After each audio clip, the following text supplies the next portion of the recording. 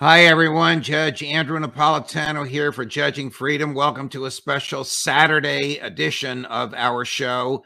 It's 10 o'clock in the morning here on the East Coast of the United States. Scott Ritter will be with us in just a moment over the tumultuous events going on inside Russia. Is Yevgeny Prigozhin attempting a coup against President Putin? Can the Wagner group, however you pronounce it, actually take over the government? What are they trying to accomplish? Right after this. You want to feel safe in your vehicle, and for you, that means easy, rapid access to your firearm. But safety also means your items don't fall into the wrong hands. You don't have to choose between safety and convenience. The headrest safe keeps your firearm where you can access it, and no one else can. Just order your headrest safe, install it yourself when it arrives, and enjoy peace of mind. It starts at theheadrestsafe.com. Scott, thank you for your time on a Saturday morning and for all your expertise on this troubling matter, which seems to be unfolding right before our eyes. I want to start by playing for you a clip that's only a few minutes old from Sky News, and the reporter, citing Reuters sources and with some film, shows Wagner troops in the city of Rostov. And then about 2/3 of the way through this report, which is just about a minute long, says that Russian troops have set up a machine gun nest in Moscow. So take a listen and then your analysis. New footage that we've just received in the early hours of this morning. Yevgeny Prigozhin, Wagner's leader, moved troops into the Russian city of Rostov-on-Don. These are new pictures of his troops moving into the city, we understand. He claims to have taken control of key military facilities in Rostov-on-Don, that city in the south of Russia, not far from the Ukrainian border, and where the Russian military operation is being run from. These pictures that just coming into us at Sky News. Also hearing from the Reuters news agency that Russian soldiers have been setting up a machine gun position on the southwest edge of Moscow. This is according to photographs published by the Vedomosti newspaper. Photographs on local media also showing armed police gathering at the point where the M4 highway is heading towards Moscow, and where the Wagner mercenaries are moving along in a convoy. Okay, so giving that some credence, what's your take on what's happening in Russia as we speak? Well, first of all, this is a very serious turn of events. Yevgeny Primakov, who is the public face of the Wagner private military contract group, who has achieved some prominence as a capable combat unit, given their performance in Bakhmut, the bloody battle, the so-called meat grinder that killed 75,000 Ukrainian soldiers at a cost of 30,000 Wagner lives. It appears that he has turned his forces on Russia, on the Russian government, on Vladimir Putin himself, ostensibly done to target Shoigu, the defense minister, and Gerasimov, the head of the Russian general staff, two people that Prigozhin has had a very vocal and public feud with for many months now. He claimed initially that he wasn't targeting the president, that he was simply doing his patriotic duty to seek the removal of these two corrupt and ineffective people. But Vladimir Putin gave a speech earlier today where he made it clear that what he felt about what Prigozhin and Wagner were doing, he called them traitors. And after that speech, Prigozhin turned his sights on Putin. So let's be clear. This is an armed insurrection, a coup d'etat being orchestrated by Yevgeny Prigozhin, using the combat forces of a private military contractor to forcibly remove the constitutionally mandated and instituted government of Russia. I will say this, that events have gone far beyond what Sky News is reporting. Wagner troops have pushed through the city of Voronezh and are heading towards Moscow. They're being actively engaged by Russian air Helicopters are destroying Wagner vehicles on the highway. This isn't a machine gun nest that's being established out of Moscow. Thousands, tens of thousands of troops are being assembled, including heavy armor, artillery. And Putin has basically said, take the gloves off, put this thing down, and put it down now. The Chechen forces, the Akhmat Special Forces, are being sent to Rostov right now. This is not a situation that's going to last very long. It will be violently suppressed, or at least attempted to be. Wagner made certain assumptions. Prigozhin made certain assumptions. So what a lot of people didn't know is that 2 days ago, prior to this, the Ukrainian intelligence service, they had a series of covert cells that were being positioned in Moscow, were uncovered by the FSB, Russian security, and rounded up. It appears that these cells were supposed to be in place in Moscow so that as Prigozhin began to move towards Moscow, they would carry out a series of attacks, explosions, terrorist events that would terrorize the Russian people, reinforce the notion that Putin was an ineffective leader, and therefore the people of Moscow would welcome Wagner with open arms. This is a concerted effort between Wagner, the Ukrainian intelligence service, and their Western sponsors, in particular the British, to achieve what they've always been looking for, which is what they call a Moscow Maidan moment. We've discussed this. The only way that Ukraine could possibly win this war is if Russia implodes.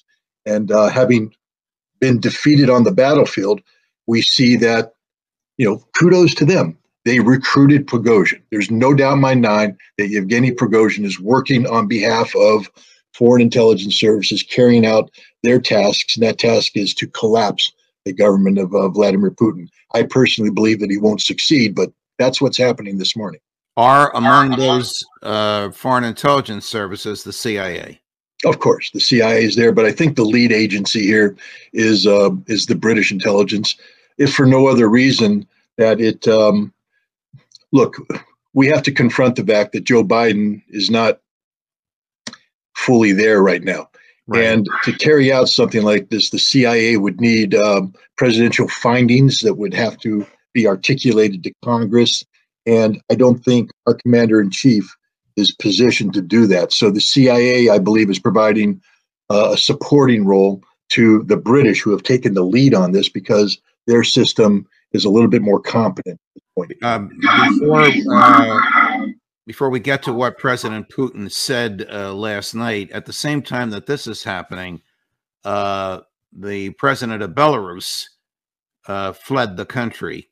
Is there also a Wagner instigated or CIA supported, or both, coup going on there?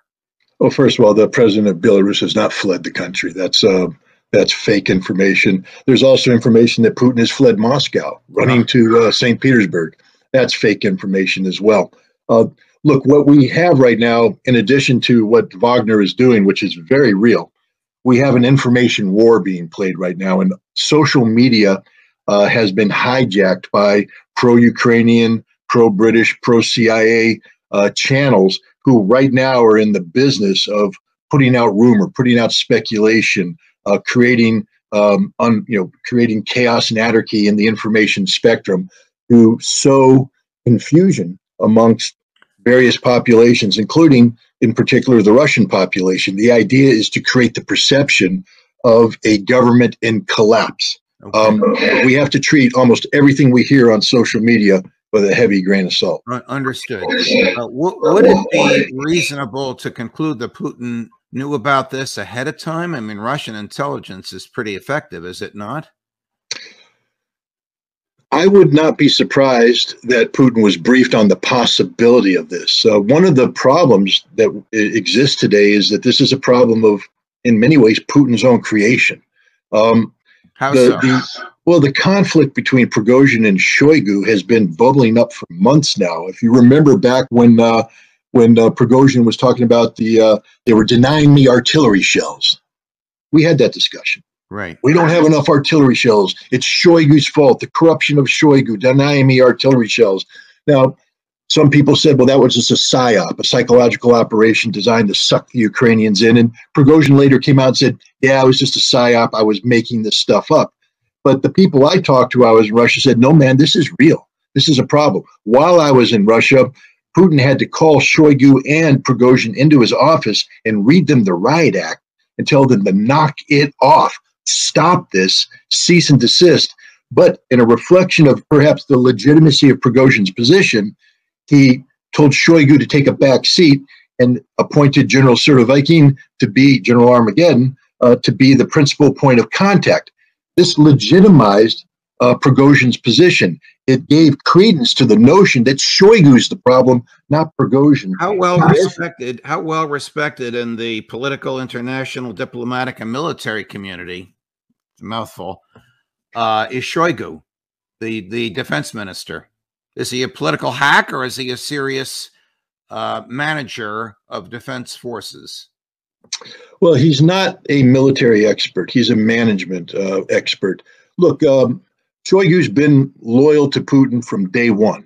He and Putin have been colleagues and compatriots since Putin became president. So there's a significant history there. And as you know, in politics, that kind of comfort, breeds, confidence. Shoigu helped create something called the Ministry of Emergency Response in Russia. And this ministry has succeeded beyond anybody's wildest expectations. So the idea that he's a hack is absurd in the extreme. He's somebody who has created something, made it work. Now, the problem is Russia's at war right now, and Shoigu's not a military man with combat experience. And there are many people who take advantage of this to criticize him, sometimes with justification for his lack of military knowledge. People such as Prigozhin, who, by the way, has no military experience whatsoever, but he capitalizes on the fact that Wagner is a highly competent unit that has a council of commanders who are some of the most experienced military experts in Russia, who do the fighting, do the winning, and then Prigozhin takes credit. Here's Prigozhin on May 5th. Now, this is that furious, over-the-top furious complaint that he made, where he purports to point over his shoulder at what he said are dead Wagner fighters, and the reason they're dead is because Shoigu wouldn't give Wagner the ammunition they need. Here we go. Now listen to me, you effing bees, and those bastards who are not giving us any effing ammunition. We'll be in hell munching on their whatever. We have a 70% shortage of ammunition. Shoigu, Gerasimov, where the blank is the ammunition? Where is it? This is that fury that he announced. Now, here he is yesterday in Rostov. Когда мы пришли сюда, то мы еще раз подтвердили много новое.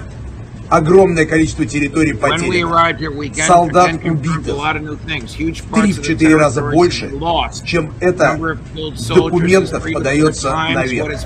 А то, что подается, это в 10 раз меньше, чем говорят по телевизору. Санитарные потери в день составляют некоторые дни до 1000 человек. Это убитые, без вести пропавшие, раненые и так называемые отпускники, которые отказываются не потому, что они струсили, я уже говорил, а потому что у них выхода нету, боеприпасов нет, управления нет. Начальник генерального штаба бежал отсюда, как только узнал о том, что мы подходим к зданию. Can this be true? Well, here's the problem with Prigozhin's statement. First of all, I have no way of double checking what he claims is access to documents, and he's saying, but he didn't provide the documents. So let's realize that. If he had the documents, why aren't they published?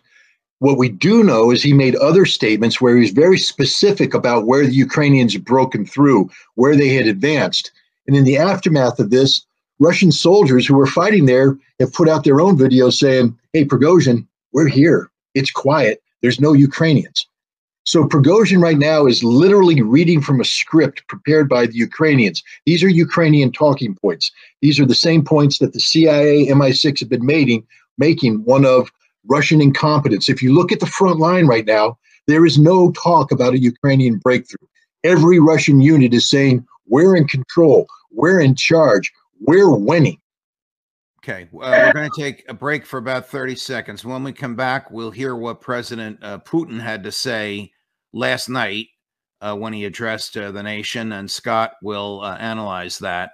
And we'll also ask a few more questions about Wagner. Who are they? Where do they come from? What do they want? Are they Russians?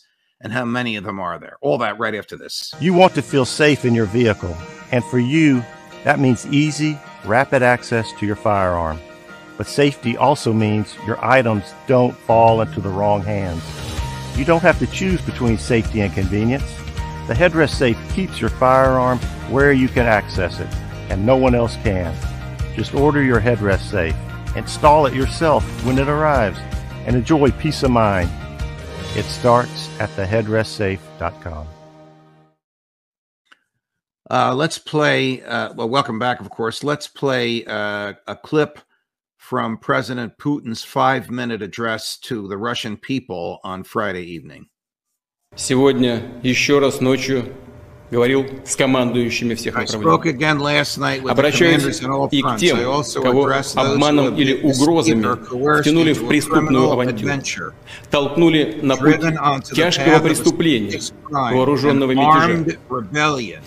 Россия сегодня ведет тяжелейшую борьбу за свое будущее, отражает агрессию неонацистов и их хозяев. Против нас направлена фактически вся военная, экономическая, информационная машина Запада.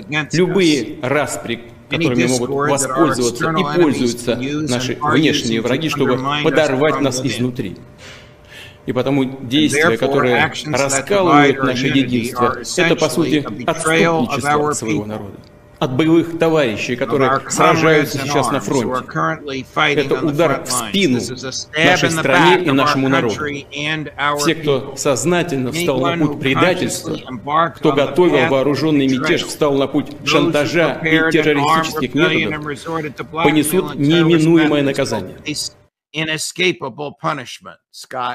Inescapable punishment. Have you seen him so serious? Well, I mean, I've seen Vladimir Putin serious before, but he's never been confronted with an armed rebellion. This is a very serious thing, and if it spirals out of control, could threaten the survival of Russia, which, of course, is what it's intended to do. So when he says, when he talks about serious punishment, understand this. This doesn't end until Wagner is destroyed. This doesn't end until Yevgeny Primakov is dead or in prison. Wagner's not going to win. There was a gamble made. They needed several things to happen, such as, for instance, they needed the Russian nation and the people to rally around them. Wagner was going off of the reputation they had built through the battles of Soledar and Bakhmut, achieving victory at a time when many Russians were starting to question whether or not victory could be attained in the special military operation. Wagner gave them that victory, a dramatic victory, a decisive victory. And so Wagner was lauded as heroes, superheroes, the epitome of the Russian fighting man, the Russian fighting spirit. Wagner, all over Russia, there are recruiting posters put up in every city for Wagner to sign people up as Wagner was regrouping ostensibly. This morning, all those recruiting posters are being torn down. The Wagner Center in St. Petersburg, the head of their information propaganda aspect, has been occupied by Russian security forces, and Putin has signed a warrant for Prigozhin's arrest and has mobilized the army and given them orders to use all means necessary to stop this. So this will end sooner rather than later. Let's just understand what Wagner is and isn't. They're a small group of highly professional, not so small. I mean, how many fighters, Scott? Sorry for interrupting. How many human beings are we talking about on Wagner's side? Well, according to Prigozhin, he has 25,000, but I'll tell you what, I think that's exaggerated. That's 25,000 total, but some are here, there, and everywhere.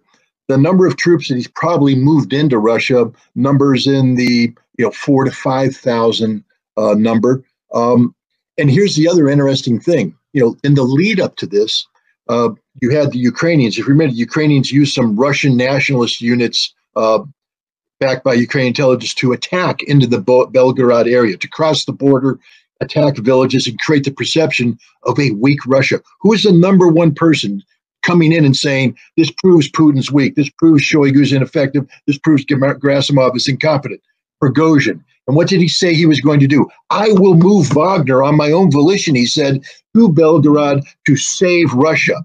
Many of the Wagner fighters who have gone into Belgorod were told that they're going there not to attack Putin, not to attack Shoigu, but to protect Russia from the Ukrainians. And they've arrived here and they're going, what the hell is going on here? Why are we doing this? And the Ministry of Defense is telling them, lay down your weapons. I'm telling you right now, by the time this day is done, the majority of the Wagner fighters will probably have laid down their weapons voluntarily because they're Russian patriots, they're Russian heroes.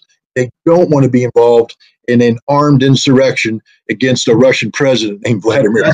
Doesn't this tool of MI6 and the CIA, Yevgeny Prigozhin, know that he is vastly outnumbered and that many of his own people will desert him for the reasons you just articulated? Well, I think he was told, led to believe by the Ukrainian intelligence services and the British intelligence that Putin's government is a house of cards. And they told him, I believe they told him, that the oligarchs would rally around him, that as soon as he crossed the border and made a move towards Moscow, that the governors and the mayors would all come out and say, we're behind Yevgeny, we're behind Wagner, we demand Shoigu's removal, that the oligarchs would say, we're throwing our weight behind them. And then there would have been this insurrection in Moscow by Ukrainian intelligence blowing things up, where the people of Moscow would have said, holy cow, Putin is weak, Wagner, come in and save us. He was led to believe that all of this would take place. None of it's taking place. Instead, the Russian soldiers, trying to avoid civil war, have said, okay, you're coming in, we're here, but what are you doing? We're not too happy about this. The Russian generals are saying, guys, this is pretty stupid. Put down your weapons. They kept moving towards Moscow, and now they're getting hammered. And the reality is going to sink home real soon. It hasn't already, to these Wagner fighters, that they're on the wrong side of history here, that they're going to be forever known, not as the heroes of Bakhmut, but the traitors who sold out their country to a Ukrainian Nazi enemy backed by the collective West, which is seeking the destruction of the nation they're supposed to be defending. Scott Ritter, can't thank you enough, my dear friend. It's so good of you to provide all this information for us on a Saturday morning, a very eventful Saturday morning. Well, thanks for having me. Always great. Well, if you like what you saw, like, subscribe, and tell a friend. We're trying to hit that 175,000 mark of subscriptions by Independence Day, the 4th of July, which is soon coming upon us. We will soon be back as events develop. I'm happy and thrilled that so many of you watch us and want and yearn for this information, which you might not be able to get anywhere else. Or as we get it. Judge Napolitano for Judging Freedom. You want to feel safe in your vehicle. With access to your firearm that's both secure and convenient, the Headrest Safe keeps your firearm where you can access it and no one else can. It starts at theheadrestsafe.com. Hi, everyone. Judge Andrew Napolitano here for Judging Freedom. Today is Friday, June 23rd, 2023. It's about 2:35 in the afternoon here on the East Coast of the United States. Colonel Douglas Mcgregor with us in a moment on who's winning that vaunted spring offensive. And Yevgeny Prigozhin's, you won't believe this, latest explosion, accusing the Kremlin of lying as a pretext for war. Colonel McGregor's opinions on all of that right after this. When it comes to carrying valuables or even firearms in your vehicle, most people feel they have to choose between safety and convenience. A vehicle break-in occurs every 36 seconds in America. The Headrest Safe gives you the power to store cash, jewelry, medication, and yes, even your concealed carry firearm. You'll never have to worry about taking your valuables with you again. Keep them safe with the Headrest Safe.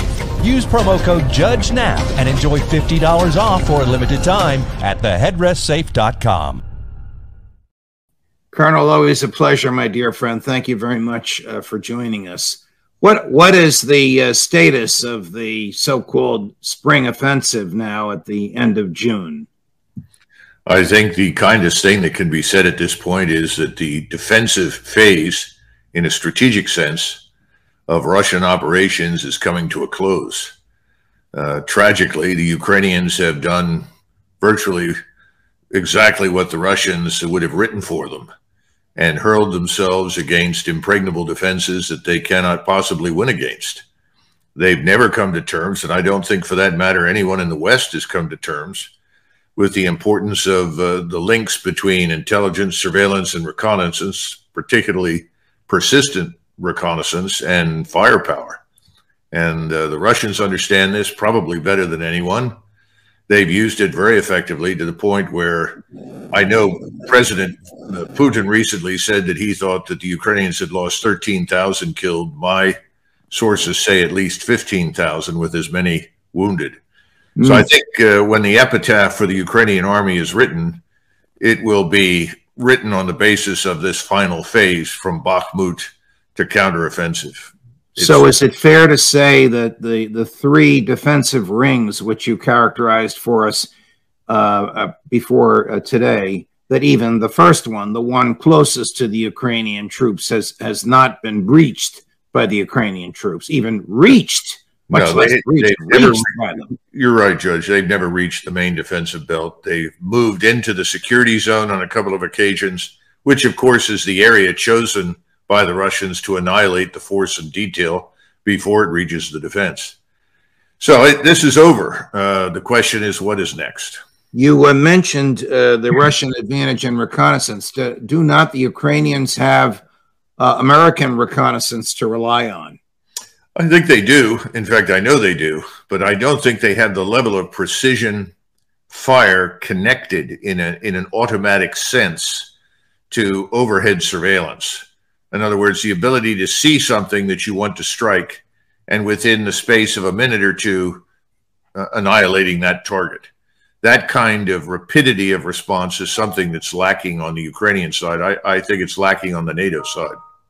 Here's what the Department of Defense, they have a new spokesperson, Dr. Deborah Singh, I think her first name's Deborah, I might be wrong, made a statement yesterday, which is the usual cheery optimism, but anxious to hear your comments on it. I think our assessments have been pretty clear from the beginning. I think, you know, we know, as you continue to see the fight, that it continued to move to the east. It's become more of a grinding battle every day.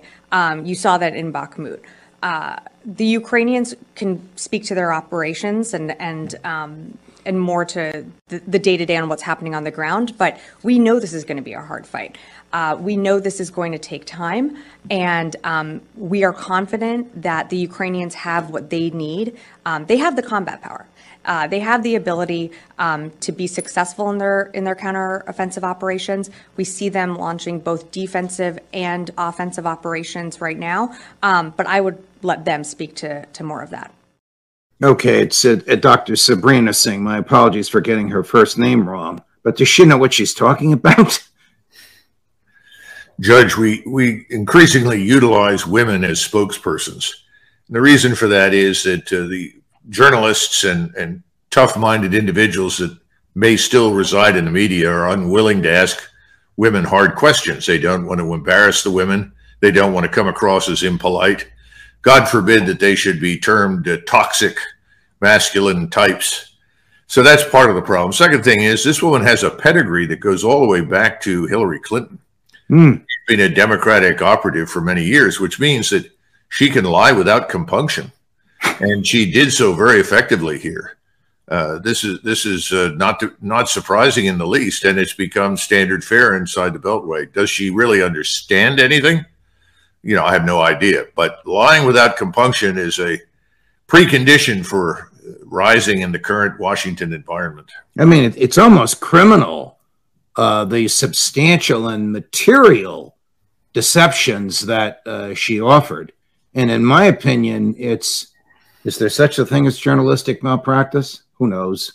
for the media to just pick it up uncritically and not to challenge her, whether it's because she's a woman or for whatever reason. Well, the media is part of it. I mean, let's be frank. The media is dominated by people who are 100% behind this war to destroy Russia. The whole war began as a lie. It continues as a lie. It will end tragically for the people that are the most vulnerable, that is the Ukrainians.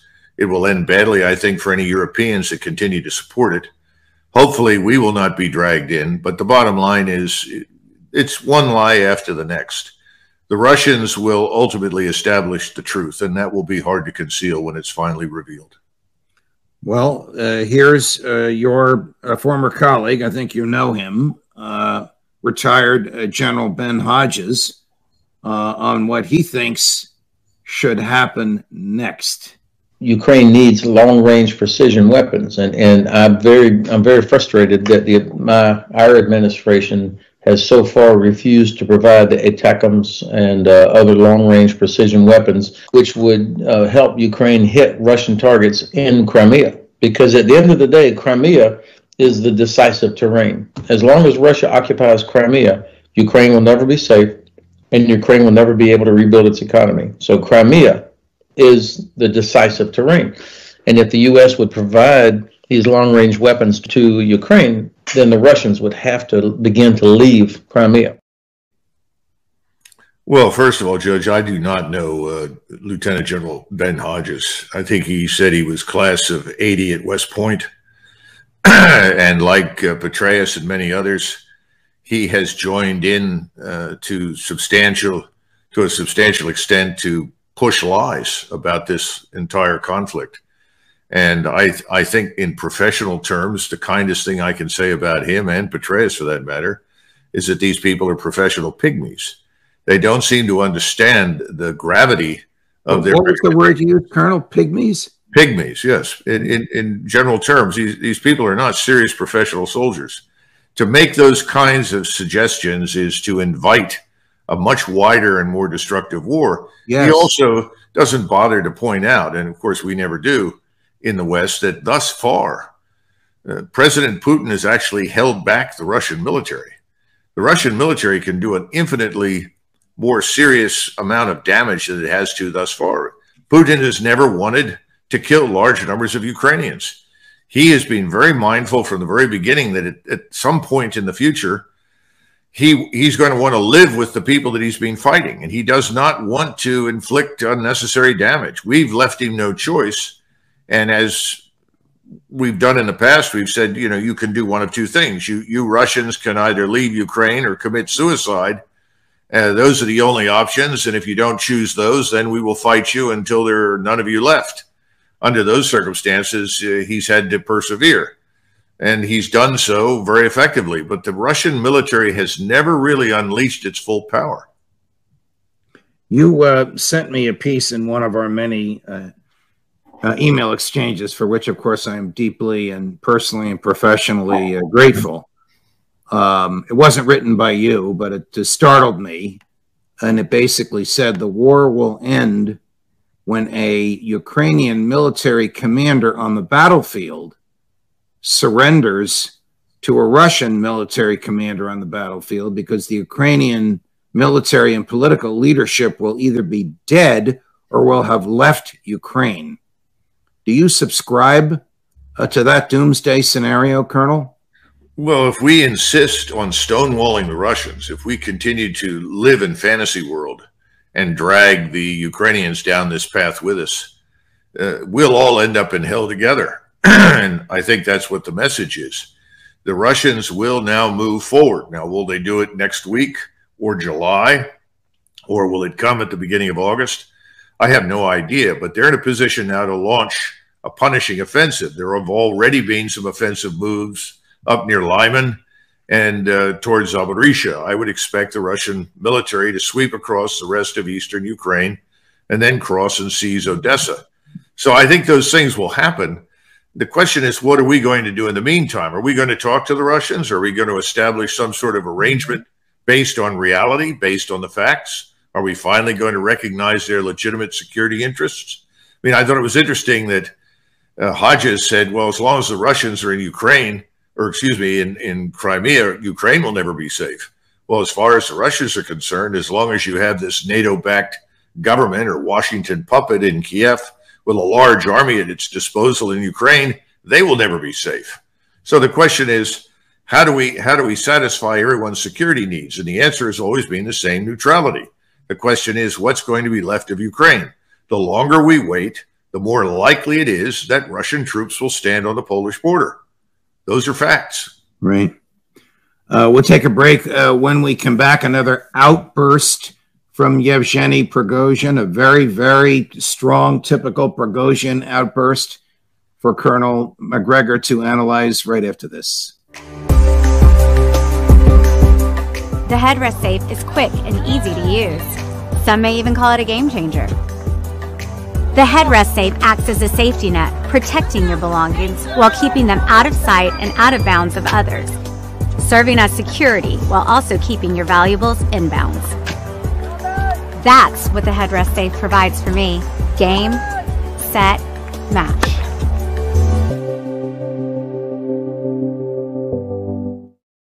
So, Colonel, welcome back. Mr. Prigozhin issued another one of his outbursts. This is about a 30-minute, we're not going to play the whole thing. This is about a 30-minute, appears to be extemporaneous statement he made on his own Telegram channel. The first one references that we've excerpted from it, Leopards, tanks.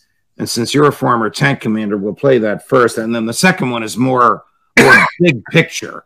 But first, his reference to 60 Leopards destroyed and the monstrous lies surrounding the report of their destruction. What we are being told is a profound deception.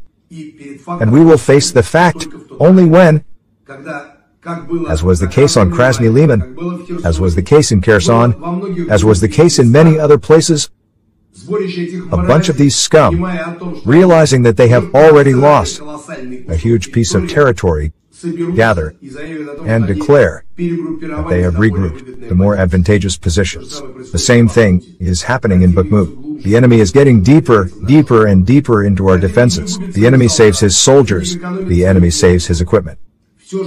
All that the enemy doesn't save is ammunition, and that's why our soldiers die and leave with injuries. Time is rapidly collapsing. All right, that's not the one in which he mentions the Leopards, but it makes it sound like he thinks the Ukrainians are winning. Even if he believes that, why say it in public? What does he gain by that? Is he running for president of Russia?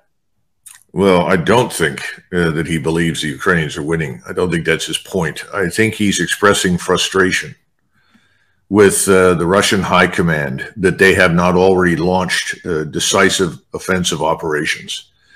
And why? His attitude is, if you allow the Ukrainians to survive this phase in any form, if you allow them to withdraw, history teaches that they will try to regroup, that they may receive new weapons from the West, and we've got to fight it all over again. So I think his view is, let's get this over with. Let's attack decisively, crush what's left, and that will do more to save Russian lives than anything else. Do they fear a long-standing guerrilla war, and thus they want to destroy as many soldiers as they can? Well, I think that's in the back of his mind, and I think others in Moscow are considering that. Again, this goes back to the question of what do you have left when this is over? Right. And if you want to negotiate an end to the war, you've got to have strict neutrality. Otherwise, you see something in the sort of vein of Kosovo resurfacing in Ukraine, where you're going to have the enemy come back again and again and again. I think he's worried about that. And, you know, he has his reasons to feel that way because he also knows Ukrainians are very tenacious fighters. Let there be no doubt about it. The Ukrainians are good soldiers. The ones we're facing now, or he's facing at this point, are probably the least well-trained that he's seen since this war began. If you're leading an offensive against a well-entrenched adversary, do you lead with your best troops or your newest troops? Well, if you have to do what they've done, and I don't think they had to, but unfortunately made a decision to do it under great pressure, you really do have to use your best troops, the people that are most accustomed to operating under fire. Having soldiers that have been under fire before is helpful because they know what can and can't happen. They have a more sober-minded view of the operation. The problem with this entire thing from day one is that even if you brought in the United States Army in great numbers and you said breach this defense, it would take substantial Air Force as well as Army capabilities to work on it for months. It would not come quickly. So the Ukrainians never had a snowball's chance in hell, frankly, of breaking through these defenses, not in any span of time that we demanded. You mentioned the advantage of experienced soldiers, and of course you yourself have much experience under fire. Is it instinctual? Is it like muscle memory that you just instinctually know what to do at the right moment on the basis of having been there before? All discipline is a form of habit. Much depends on how rigorously and frequently you have trained. And you have to train on a scale that we rarely do in peacetime, so that you reach a point where it comes naturally to do what is right and what makes sense. Now, you just said, for a soldier like me, well, I'm out of date. You have to have people that have been fighting in this war, that have developed an appreciation for Russian capabilities, for the missiles, for the rockets, for the artillery, for the tanks and armored fighting vehicles, mines, and so forth. Understand Russian tactics, understand where they set up and why. For instance, today it was reported that HIMARS had supposedly destroyed a Russian rocket artillery battery, a Grad missile battery. And we can't find much evidence that they destroyed the battery, but there was a huge explosion, so we assume they did.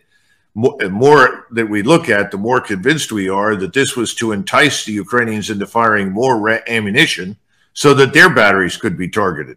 Well, my point is, the Russians are competent. They were never stupid, and you have to understand that. And I think there may not be as many people on hand now as there were a year ago to fathom that and appreciate it. Gary, play the other clip, please, from Mr. Prigozhin. No one destroyed 60 leopards. This is total nonsense. Shoigu leaves according to the principle that to be believed, the lie must be monstrous. And that's why deceptions happen. Two realities. No one destroyed 60 leopards. Shoigu, that's the Russian Minister of Defense, operates under the principle, I think I'm fairly summarizing this, that to be believed, the lie must be monstrous. Have 60 leopards been destroyed? First of all, what's a leopard? And secondly, again, why attack Shoigu by name like this? The Leopard tank is the standard tank weapon of the German army. Now, I don't know what kinds of Leopards he's referring to because there are different variations. There's the Leopard 1, the Leopard 2, Leopard 4, and so forth. I didn't know that there were 60 Leopards on the battlefield. I knew that there were at least 16 to 25, maybe more have shown up.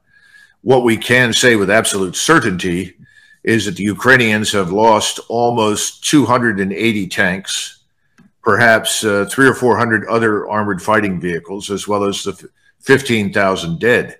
That's absolutely certain. Secondly, on Shoigu... Excuse me for interrupting. Just in the offensive? Yes, just in this offensive. I don't know how many of them are Leopard tanks. I don't know. I don't think it makes much difference because the way things are set up right now, you could destroy almost anything on that battlefield because of the links that I explained earlier between persistent surveillance and almost immediate precision fires.